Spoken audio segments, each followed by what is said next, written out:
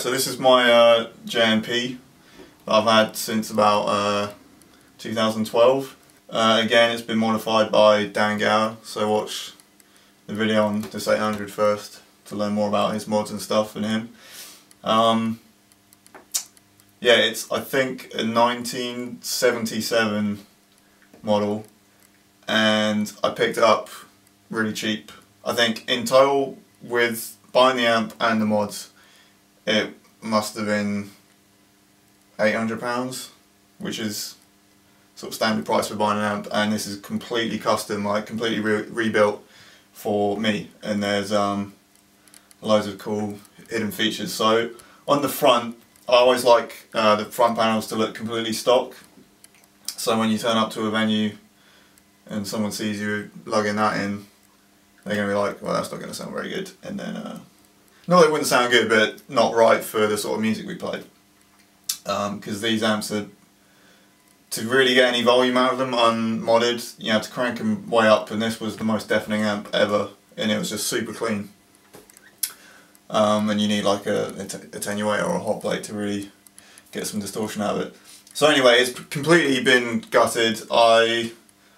It's cool, I liked the idea of just not telling anyone that it was modded and stuff and keeping it secret, but I figured I'd just do a video and show everyone. So on the front, everything looks mostly the same. Here, where it's normally volume 1 and volume 2, you've had these different inputs. I've had the other, like, blocked off the other 3, so I've just got the 1 input. And this volume 2 is now a gain control, or gain 2. And you'll see where the other ones are in a minute. And this, now volume 1, is now the master gain. And it is really hard to get this up for a bedroom volume, because it's a super loud head.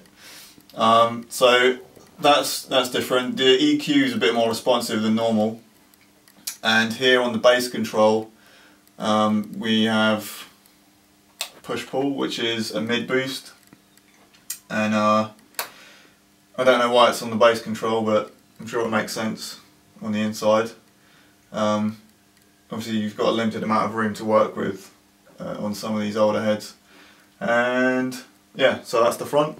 We'll check out the back now. So on the back here we've got some extra hidden controls. Like I said, I like to make the amps look stock on the front and hide all the other stuff on the back. I like the way it looks, and I liked people not realising that it was modded, but I've given that away by doing this video.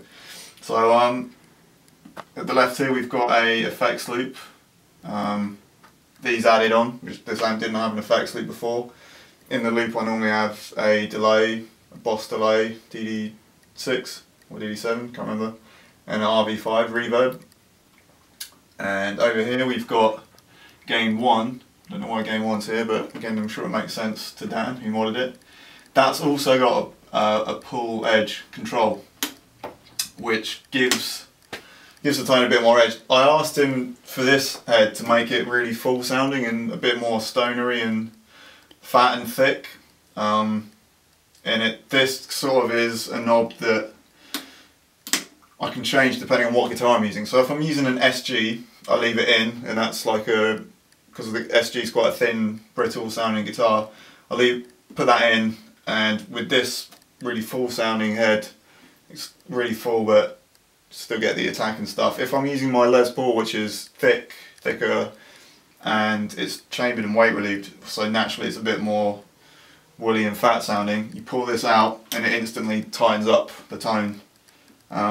It's not quite the same as using a tube scream or something to tighten it up. I couldn't tell you exactly what it does circuit wise, but it just tightens it up. So yeah, like normally if I've got an SG on my Firebird or something, I'll leave it in. If I'm playing my Les Paul, bring it out. Over here, this one's called Violence. It's got little skull and crossbones on it. I didn't specifically ask for it to be called that, but that's fine. I think that's another gain stage, slightly different type of gain. I always leave all of them around the that position, just between 5 and 6, or around 6. Not 6 o'clock, the number, if you... Then this is one of the main things that I'd ask for when getting an amp modded. It's essentially a resonance control. So it just gives it that super low end, grounded to the floor chunk that you don't really get from the bass control. So that's a resonance. It's called depth. And then pull the thump, pull it out, and it shifts where it's boosting the lows or the resonance. So if you've got like a a graphic equalizer or a graph of where the frequencies are, that will shift where the low end is. I think by pulling it out, I can tell you the exact hertz or frequency that it's has a hump at, but it's pretty cool. Again, like, I sometimes go a bit overboard. He added more than enough on here, so I keep it again around that angle, and that's it. Right, so I'm going to play some riffs and random chugging and stuff, and I'm using my SG, which has a EMG 85 in the bridge, and because I'm using this guitar, which is a little bit thinner, I've got the gain pot in the back pushed inwards, so it's the more fat sounding tone, but because it's with an SG, kind of evens out a bit.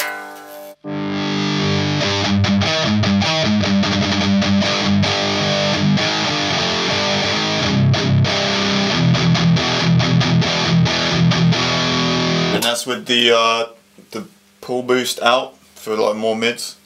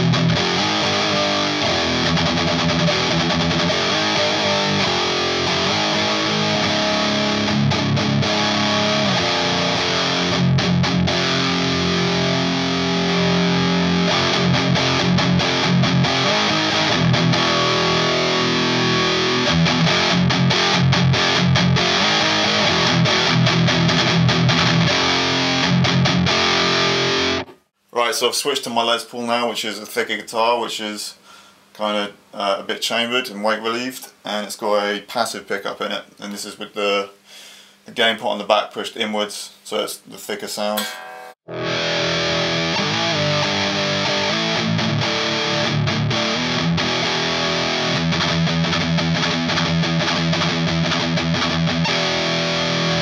And then when I pull the switch out,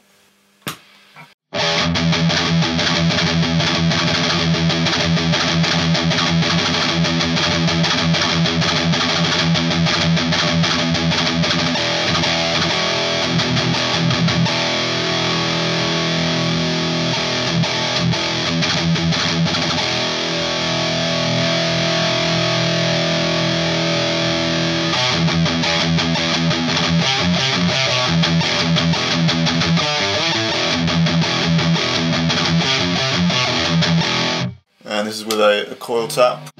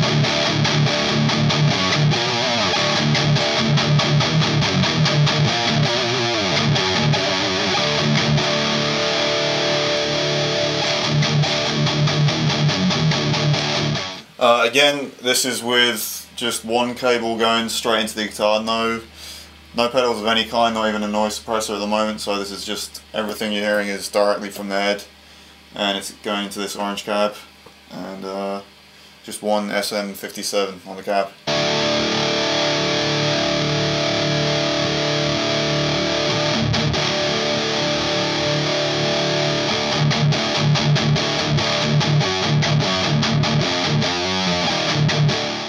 Right, so this is the back of the head, obviously. Everything around the front is kind of set almost to 12 o'clock with a little bit less mids, tiny bit more presence and a bit more bass. And the gain's at 12 o'clock, pointing straight upwards. And this is with the pull edge pot in the out position to make it a bit tighter.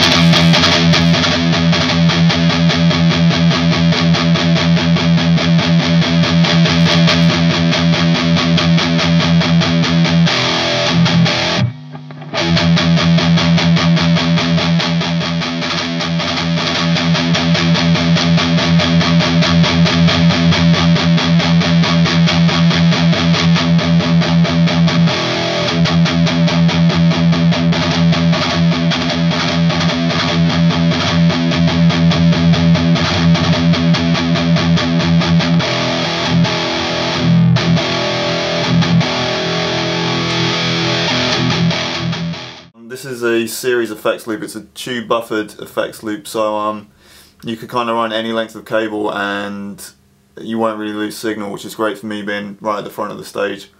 I busted one of these off on tour, so V-Man replaced that for me on this with just something he found on one of his old pedals, I think. And yeah, it's basically, the head was a complete rebuild, like the pots, jacks, components. It's got a custom grounding and DC heaters in it, which help keep the noise floor lower and get rid of any hum in the signal, which is obviously great to have a not so loud head or noisy. Yeah, so basically the glass control, as you heard there, it kind of revoices the power section. It's taken it from like a really dark and smooth kind of sound to a more like upfront and biting and like aggressive sound. Again, I kind of like to leave it halfway. Being in standard tuning, I don't want to get too kind of scrapey and scratchy and stuff. And obviously depth, you can kind of hear what that does. It's like a resonance. So the mod has got like a 4-gain stage with an extra preamp tube in it, and they're kind of dual gain controls. You've got one and then number 2's on the back, and they're kind of running at all times but at different points in the circuit. And this one's got obviously the high pass filter that tightens up the lows and makes it a bit more gainier and kind of tighter sounding for the modern stuff. Well, basically when I'm using my Les Paul, which is quite a thick sounding guitar, and if I'm using my SG, which is, like I say, thinner, pop it back in. Yeah, so that's pretty much it. Check out Dan Gower stuff, you know, and like and subscribe to the channel and everything. Cool.